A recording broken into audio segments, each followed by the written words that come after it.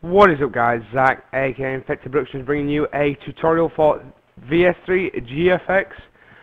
Today we're going to do a simple intro. This is going to be this is going to be split up into a few parts, part 1 and part 2. So let's get started because it's going to take a while. So first off, what we're going to do is just start up Cinema 4D. Got it already open just to save some time. And what we're going to do first off is we're going to change the output, okay, and we're going to go to film and video. I am using Cinema 4D R11.5.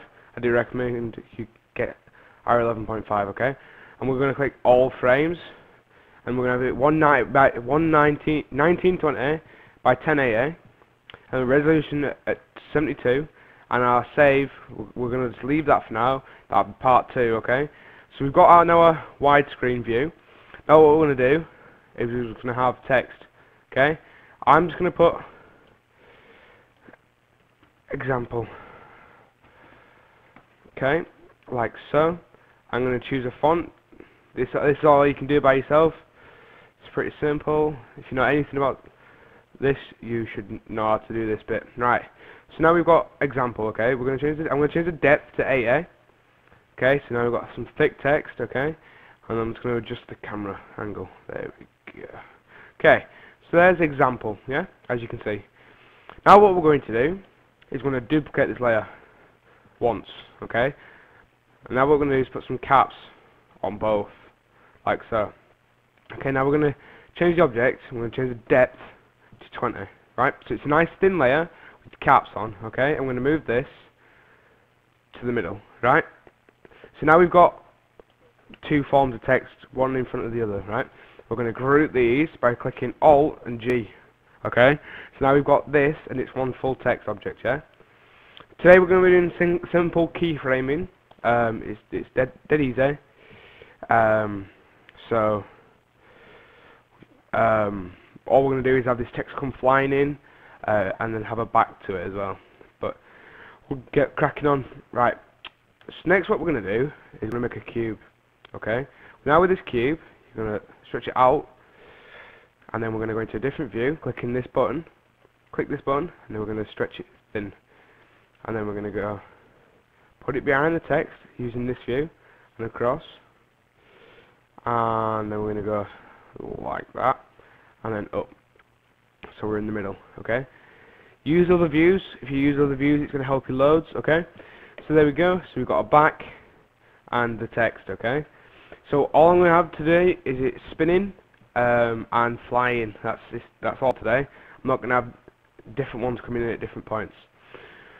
So next thing I think we should do is bring some lights in, okay. I highly recommend you go buy Gorilla Lightscale Pro, Lightkit Pro, okay. Google that, okay. In fact, you know what?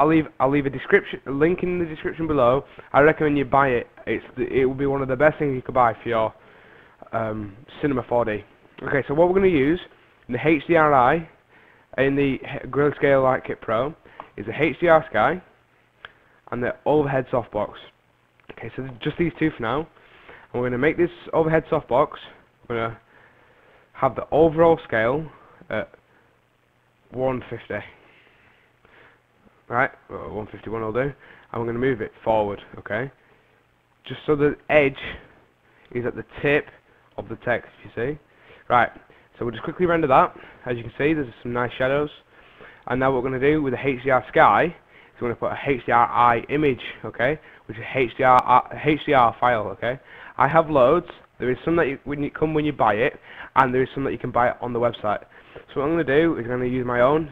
Wherever you've saved them, you need to go. What you need to do is click these three dots, go to wherever you've saved them, okay, and then just choose one. Prodigy HD, I'll leave a link in the description below. He's brought out a graphics pack that has Studio 1 to 15 in it, okay. Today I'm going to use 15, okay, which has a window type reflection type thing on it. I don't know what to call it, but it's got like a window thing, right? So now what we're going to do is we're going to duplicate this overhead shadow softbox, okay? We're going to go into the different view, okay?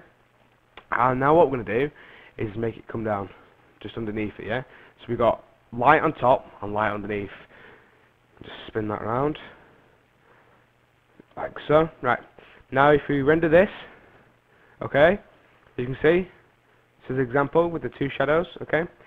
So what I think we should do next is put some materials on here. I'm going to make my own. You can even, there's some good ones in the shader, okay, so what you're going to do, click File, Shader, Danel, and it will come up with this red one. This one's really nice. I'm going to put it on, what we're going to do is open up the null object. I'll quickly just group these together. You don't have to do this, but I like to keep everything nice and organized, okay. So on the text object, we're going to put the red, okay, so that's the front, and then on the back, we're going to put a black. So we'll just make our material, it's dead easy, and then I'm going to put a black, okay, so like so. As you can see, it's a very nice effect. This colour is really cool, okay. What I'm going to do is I'm going to load my materials, okay. I'm going to leave a link in the description below. As you can see, there's loads.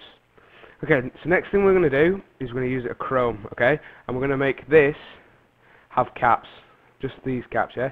So what you're going to do, excuse me, is go into caps, start, and fillet, whatever you want to call it, cap, okay. It's 5, so now it's covered up the black, so we're going to scale it down to about 2, okay. We don't want a huge one, okay, and we're going to drag and drop onto the red text object. So we've got, so now as you can see, it's all chrome. So now what we're going to do in the selection here, so we're going to click Shift R1, okay.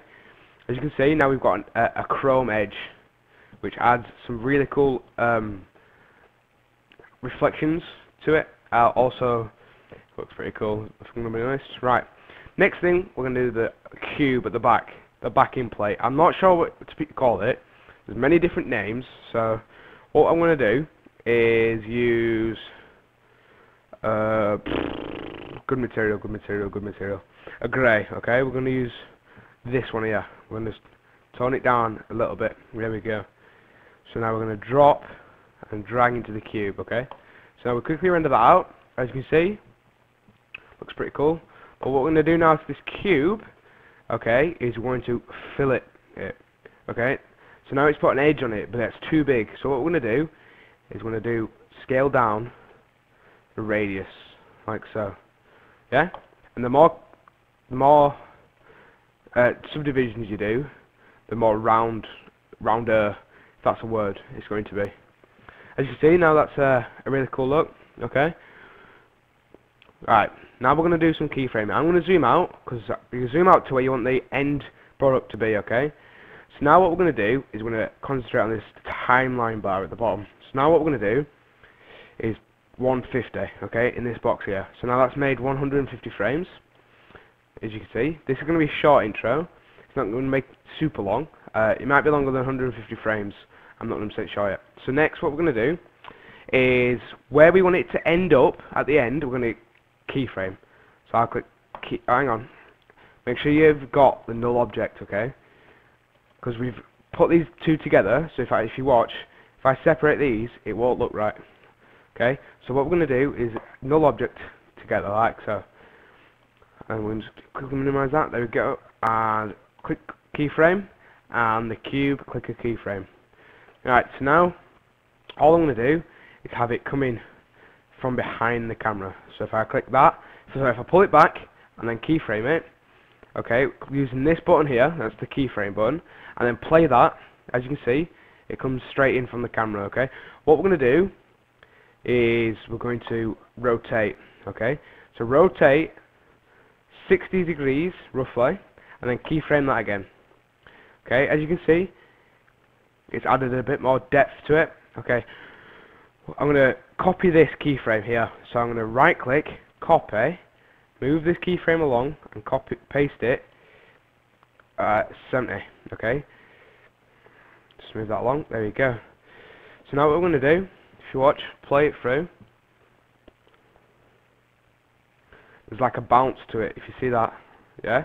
That bounce is a really cool effect. It's not, I don't think it's intentional to be like, it's more realistic. I don't know what it is, it just looks better, right?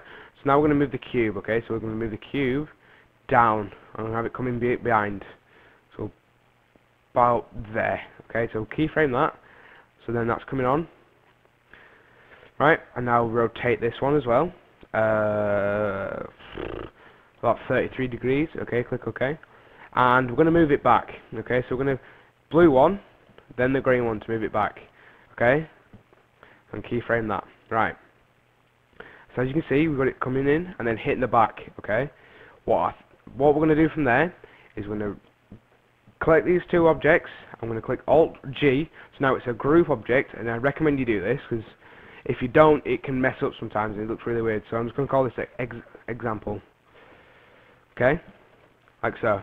Now what we're going to do with this is we're now going to keyframe it at 86 frames. Okay, so keyframe that, then go to about 120, get the rotation tool, and we're going to rotate it completely around like that.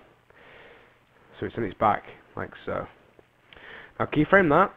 Okay, so now if you can see, when it hits, it kind of makes it spin around. Imagine like you hit something and it'd carry on going. Newton's third law. Or fifth, I'm not sure. I don't care.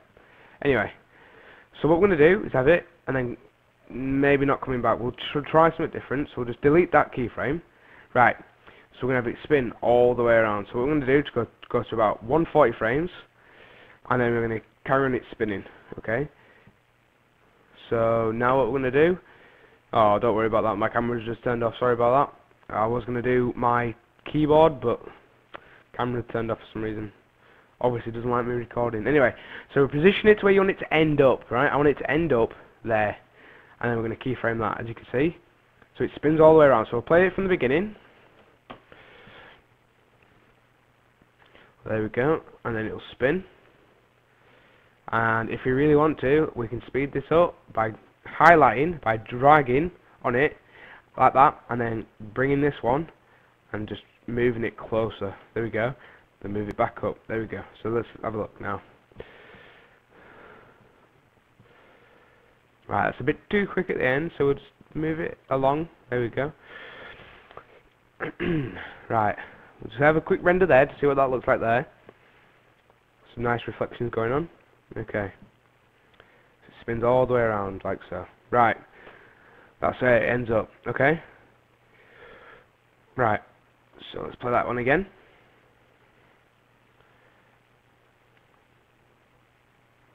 Spins and stops. Right, this is the end of part 1. Please subscribe and check out part 2 later on when it comes out. Speak to you guys in a bit.